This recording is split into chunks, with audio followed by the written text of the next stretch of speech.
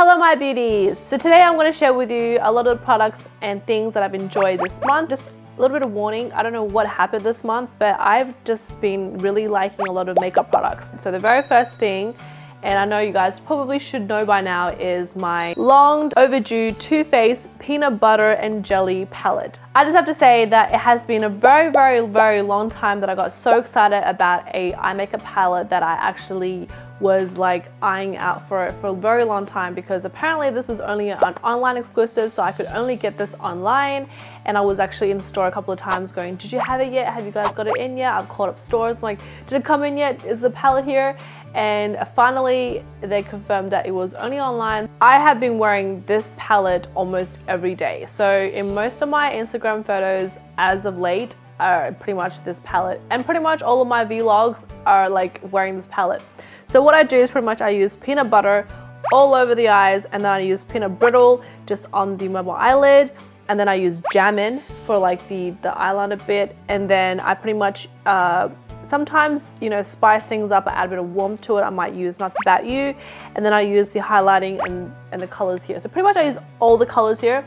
And the reason why I love this so much is because this is like, this palette is so me. This is actually a really good palette. I think if you guys can get your hands on it, definitely get it, because not only is it pigmented, the color is amazing, it lasts all day, and I just think it's super cute. So this is the Shu Uemura, and they did a collaboration with, I think it's called Kyle. And basically it's a brow palette, and it contains a taupey color for like just drawing the brows, and then you can actually blend in a bit of purple to give that warmth to the brow, but also to match your purple hair if you had purple hair, which I do usually. So this was a palette that was screaming my name, and I was like, I cannot believe someone finally heard me. So I have been using this almost every day since I've gotten it, and I just love it so much. And look at the packaging, it's so pretty as well. L'Oreal Nude Cushion. I was actually introduced to this by Grace, and I did a collab with her. So if you haven't watched already, like go and watch that, because we actually reveal all of our top favorite must-have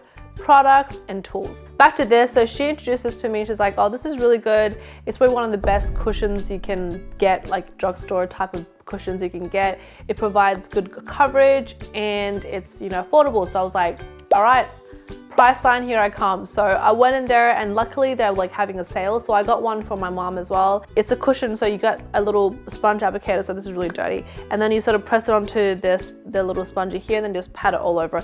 So for me, I feel like the coverage is great if I had perfect skin.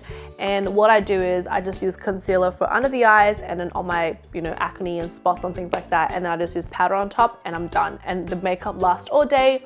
It gives me that beautiful sort of dewy look as well, without looking too oily. First of all, application is easy because you just pat it on, and second of all, I feel like the color is a good match for me right now. These blotting papers, and this is by Yojiya, and these are apparently very famous, and they came from Kyoto. Well, this is the original packaging. However, this is actually the pink one, which is the Sakura edition. So I think the only difference is that the paper inside is like a pinkish tinge, whereas the normal one is just like plain white. So this, to me, I feel like it's a little bit overpriced for what it is, because all you do really get is like a cardboard or a paper that has, you know, obviously what the branding is, and then you have like basically a book of like blotting papers, and then that's it. And so for me, I feel like, oh my god, like this is all I'm getting. I mean, you get 30 sheets in here, but it's just so, I use this so quickly because I feel like I need at least 3 sheets for my whole face, because the absorbency is so good that it absorbs so much oil that I feel like my face is so oily. So I kind of need to use at least 2 to 3 sheets per time, and I feel like I would go through this like mad.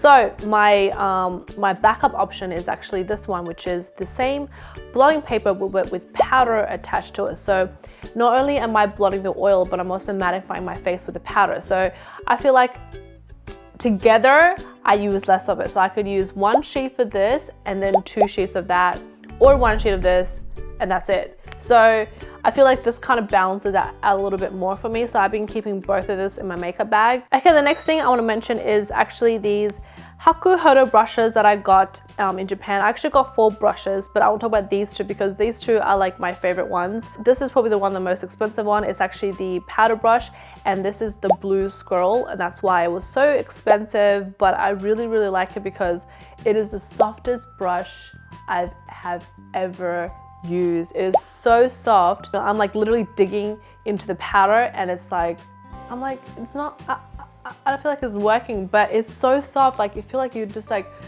a feather like touching your face. So I enjoy the experience of putting powder on my face, but is it putting powder on my face? I don't know. The quality of this is amazing. The craftsmanship, everything else. The lady did tell me that you can actually use this up to 6 months without actually washing it. And so every time you use this powder, just like wipe it with a tissue and then just keep using it.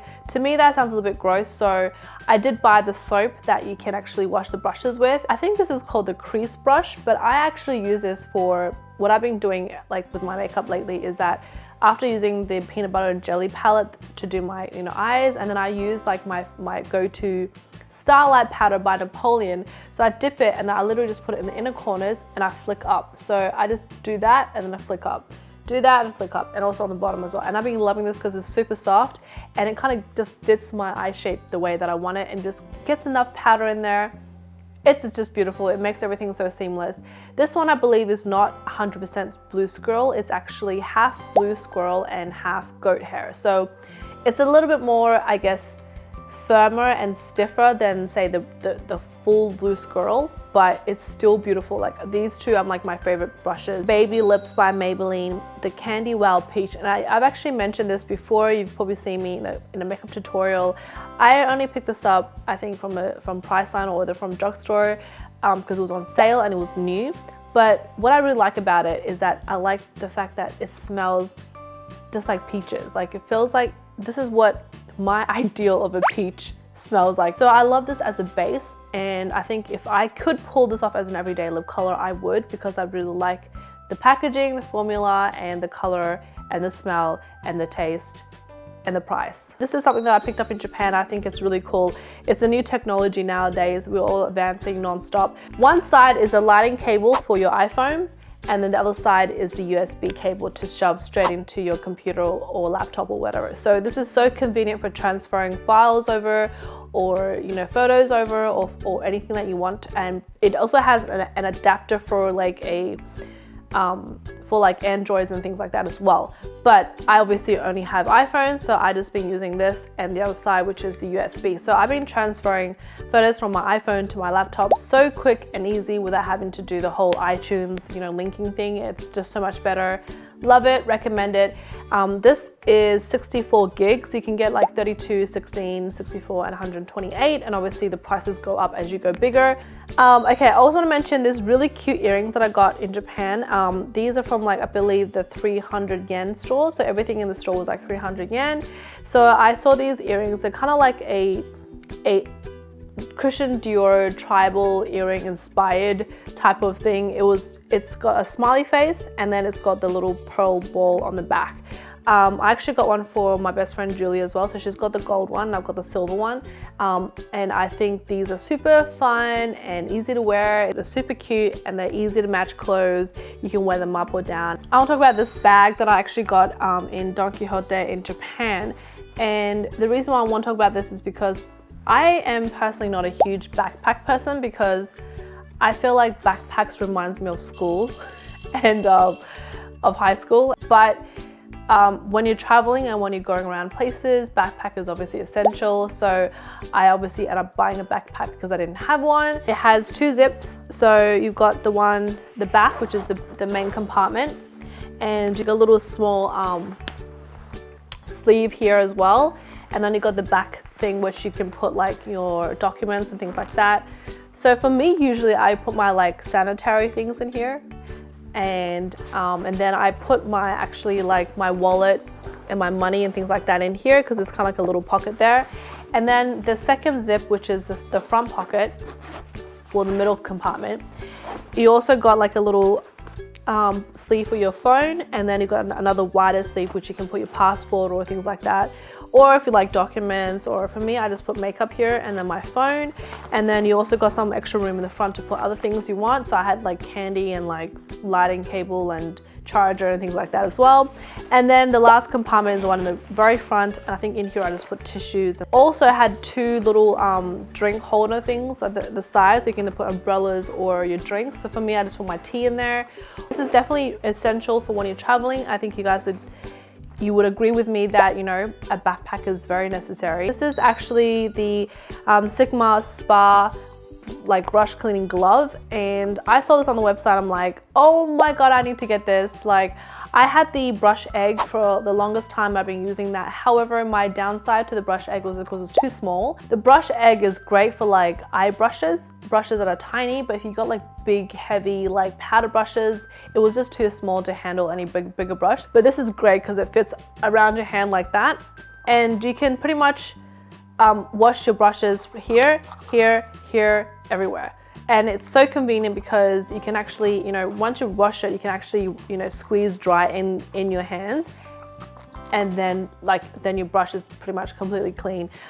This is so much easier to wash. I feel like the silicone or this material, it doesn't stain as much as the other one.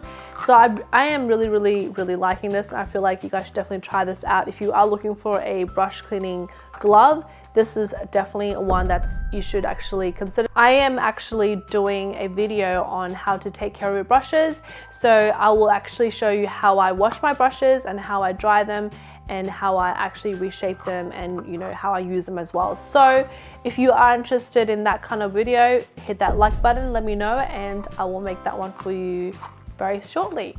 I feel like this month there was a lot of things, and there's probably a lot of information overload. So if you have any questions about any of these products, let me know.